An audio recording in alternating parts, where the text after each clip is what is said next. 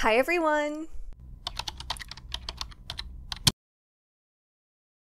Welcome back to my channel. Today we are doing a video where I'm going to talk about all of the fantasy series that I would love to start in the future, hopefully as soon as next year. I previously did a video showing you all of the first books in fantasy series that I currently own, and it was quite a lengthy video, so you may be asking yourself, Jessie, how dare you have the audacity to even think about all the other series that you don't own that you want to start when you have so many that you do own that you need to get to? And I would agree with you. How dare I? But as a book reader and a fantasy fan, I cannot help myself. And I see new and shiny books and I just want to read them. I would love to hopefully get through as many of the first books in fantasy series that I do own by the end of this year, maybe into next year. But if you're wondering what I'm looking to prioritize after I get through a big chunk of those books, this is the list I have to share with you today. But before we get into talking about all of the fantasy series, I want to give a huge shout out to Dossier Perfumes for so kindly collaborating and partnering with me on today's video. Dossier's mission is to make premium fragrances accessible to everyone. They realized that perfumes were being sold for way more than they cost to make. So for those of you who have felt like you can't afford some of the luxury scents and fragrances out there, Dossier is a fantastic place to try to get your new scent because all of their scents are inspired by luxury fragrances. So when you shop their website, you can actually see for every perfume the inspired by luxury fragrance. So for example, Woody Oak Moss is inspired by Chanel's Coco Mademoiselle, and Gourmand White Flowers is inspired by Viktor and Rolf's Flower Bomb. So I love that they very clearly tell you what that inspiration behind the scent is. It also will always give you the top, middle, and base notes of each perfume, as well as the concentration of it, so you know exactly what kind of scent you're getting. The other fantastic thing I love about Dossier is it is completely risk-free because you can order up to 5 cents at a time. Shipping is always free if you order 3 or more bottles, and all orders are risk-free and returnable with or without a sample. So if no sample is included, you can simply test out the full-size bottle and you can try each fragrance before making any commitment. So you can return any bottles you choose not to keep within 30 days.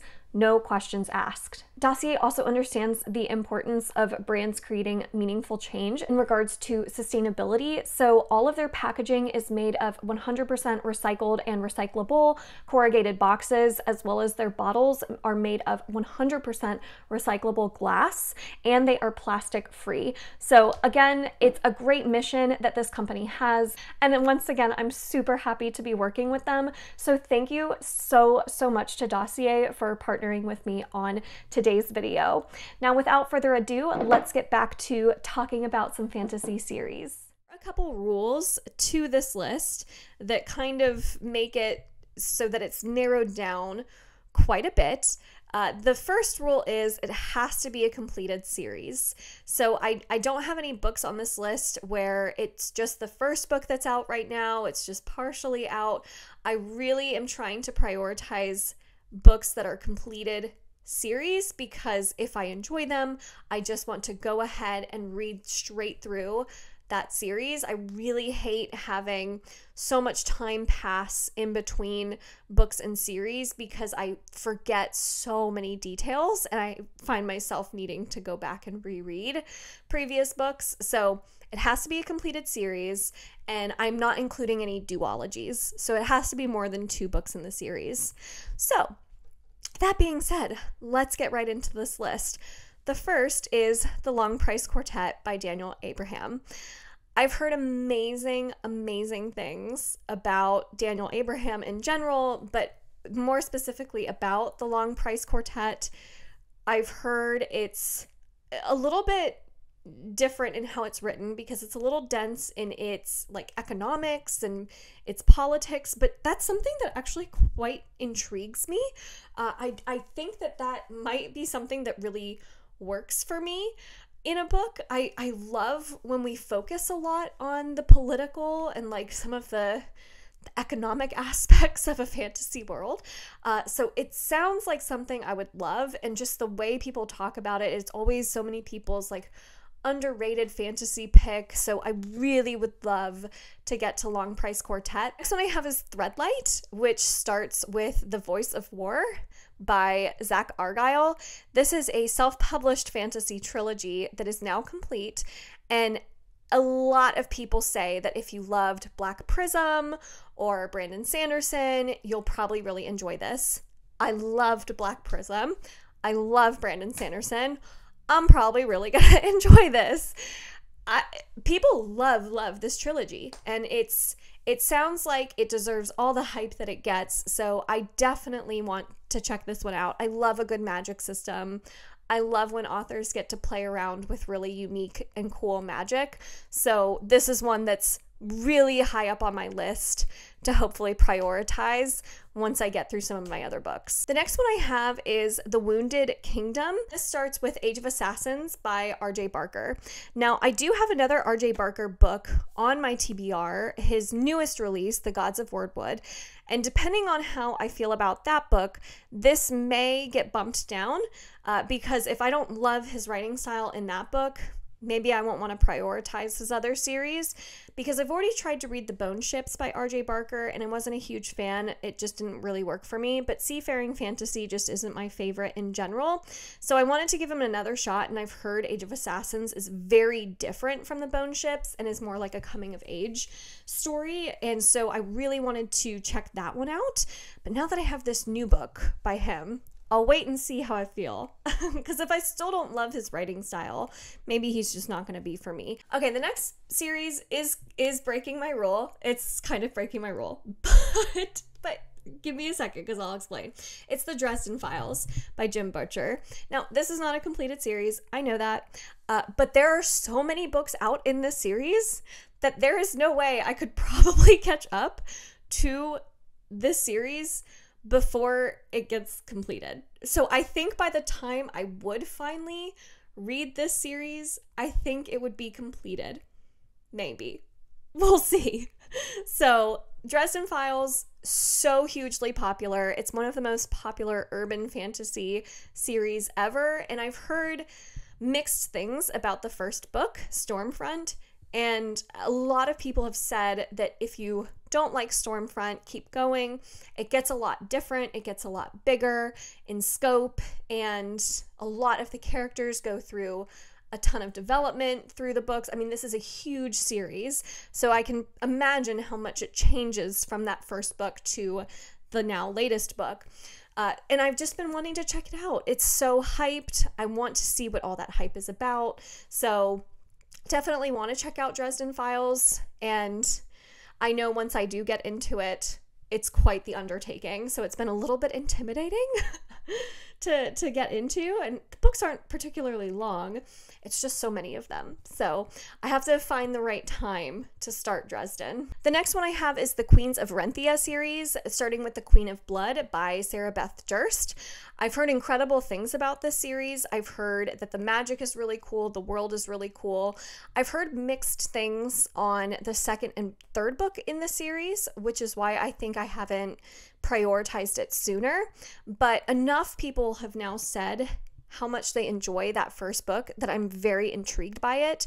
And I do think the writing style sounds like something I would really enjoy. It sounds like this one very often is said to be a good bridge book between young adult and adult fantasy. And sometimes that's exactly what I'm looking for, because if I'm reading dense fantasy after dense fantasy, having something a little bit easier to read, maybe not quite so complex, is nice to have. Sarah Beth Durst is just an author I've been wanting to check out as well. I know she has some other books out besides just this series that also sound really, really good, so definitely want to check out her books soon.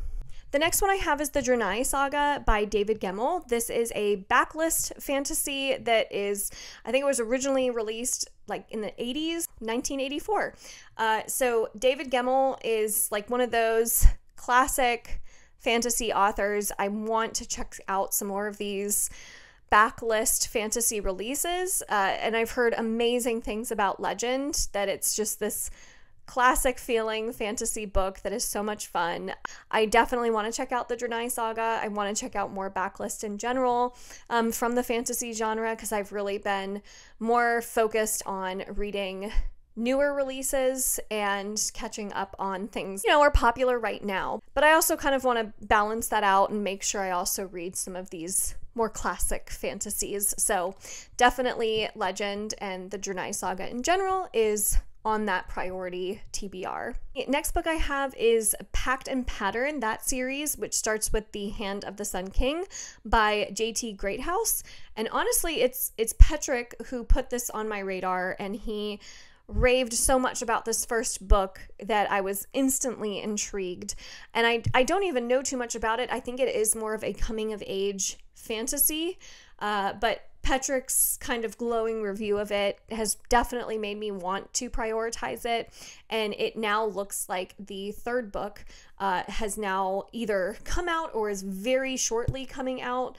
Yeah, it comes out this year in August, so by the time I would get to it, it would be a completed series for sure, and I'm very intrigued by it. So I haven't heard a ton of people talk about it. Sometimes it's kind of fun to go into these series that aren't as widely talked about and see if maybe you can find like a hidden gem that you can really kind of start shouting from the rooftops about. Pact and Pattern is definitely one I want to get to. Live Ship Traders, starting with Ship of Magic by Robin Hobb.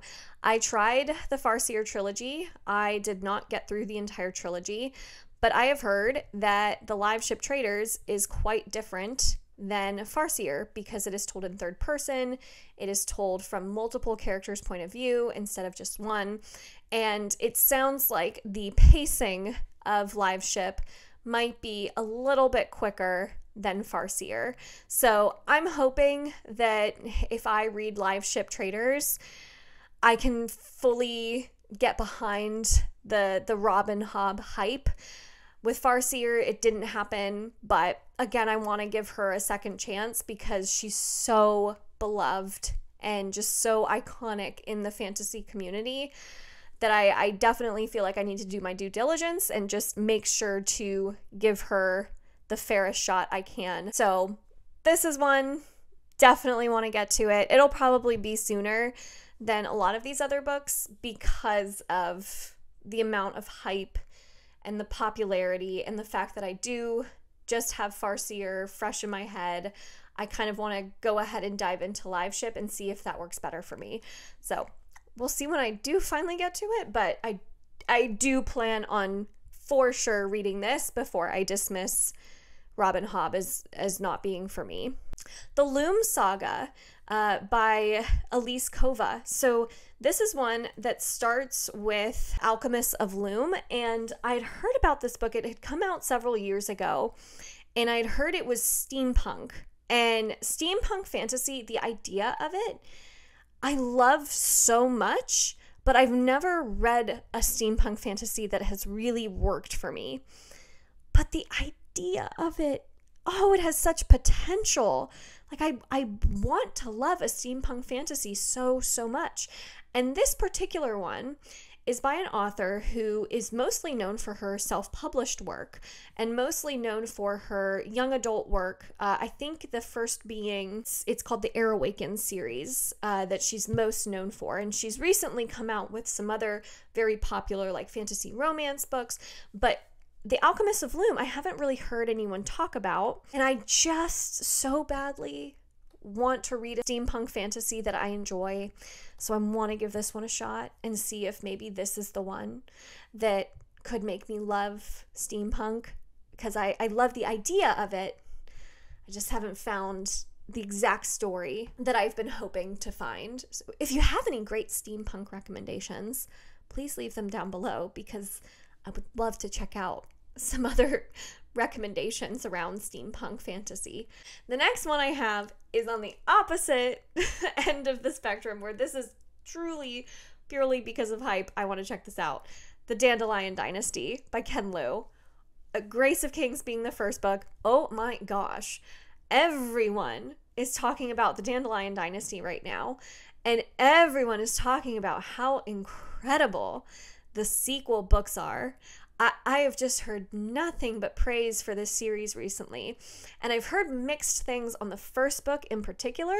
The first book, a lot of folks say, is slow. It's a prologue. It sets up the world, so the pacing is not as quick. And then everyone talks about how good the sequels are once that first book establishes everything. So I think that this is one where I have to be patient with it, and each book is quite chunky, so it's one that has been very intimidating to me to start. I want to make sure I'm in the right headspace. I want to make sure I have the proper time to dedicate and focus to this series when I do finally pick it up, because it sounds like it could be a potential favorite series of all time. I just have to make sure I'm in that right headspace so I'm fully focused on it. So Dandelion Dynasty for sure, want to check out. So curious about all the hype. Seven Waters by Juliette Marillier. This is the first book being Daughter of the Forest, and everyone seems to love this. Everyone who reads this seems to absolutely love it. It's a fantasy romance. It sounds like it's very cozy, and it sounds like something I would love. Do you want to say hi to the camera? Hi! Do you see yourself? Hi! Hi! You got Woody? Okay, we got Woody. Thanks for visiting! I don't remember where I was, but Seven Waters, definitely one I want to check out. I've heard Reagan from Peruse Project love this. I've heard Abby from Abby Salter love this. So many people seem to love this, so yes, definitely on my list to check out. The next series I have is Ash and Sand, and this is another self-published fantasy. This one's by Richard Nell, the first book being Kings of Paradise, and this series is one I've heard incredible things about. I've heard it's very much a grimdark fantasy, which is not something I read a ton of, but I haven't heard that this one is overly grim where it would potentially bother me, and I have been wanting to check out some more grimdark fantasy. Really the only one I have checked out is the most classic of them all, the First Law trilogy. So, and I guess Game of Thrones would be grimdark as well. But yeah, so I want to check out more grimdark. This one sounds like it could have a lot of potential. Everyone seems to really enjoy it. The folks that do read it, it says it's a dark, bloody, coming-of-age story shaped by culture, politics, and magic. It's a low fantasy trilogy, so really want to check it out. I think it sounds great. Next series I have is Temeraire by Naomi Novik, and this is one that starts with His Majesty's Dragon. It is basically the Napoleonic Wars if they had dragons. And I think that sounds like so much fun, like a historical fiction kind of fantasy with dragons. I mean, how can you go wrong? And Naomi Novik, I've read the most popular works by her, I think, are Spinning Silver, Uprooted. I've read both of them. I really like her writing style, so I would love to check out her fantasy series now and see if I continue to really enjoy her writing style. But from what I have read from her and what I've heard about this series in particular, I think I could really enjoy it. So definitely want to check out Temeraire. The next one I have is The Chronicles of St. Mary's, and this one is by Jodi Taylor. The first book is called Just One Damned Thing After Another. And I have heard about this book from Kitty G, whose channel I will link down below. She is the only one I've heard talk about this, and she loves this series. I think it sounds like a lot of fun. It's kind of a historical fiction fantasy that has time travel elements in it, which I think could just be a lot of fun. And it sounds like the writing is quite cheeky, kind of has this like fun tone to it. So I really want to check this one out. Again, it's one that I haven't heard a ton about, but the way Kitty G had talked about it definitely made me want to check it out. All right, two more that I have. The first being Night Angel by Brent Weeks. I love Lightbringer. I love Lightbringer. I love The Black Prism and the second book, The Blinding Knife, especially. But the entire series I really enjoyed. So Night Angel was his first trilogy, and it now has had a continuation added onto it, and it has gotten reprints, which are great.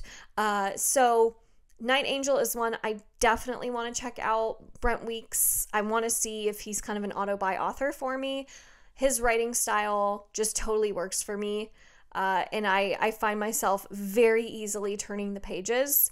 Even with these huge chunky books that are in Lightbringer, I found myself just so easily flipping the pages. So I really want to check out Night Angel. I've heard it has more cool magic in it, and a lot of people prefer it over Lightbringer, I guess, apparently. So I definitely want to see if this is one that could potentially be an all-time favorite. And sorry, the first book is The Way of Shadows in this series. The last series I have is another self-published one that has been so incredibly hyped. It's so popular. It might be one of the most popular self-published fantasy series ever, and that is Cradle by Will White. Michael Knipp is the one who sold me on trying out this series, so I'll link his channel down below.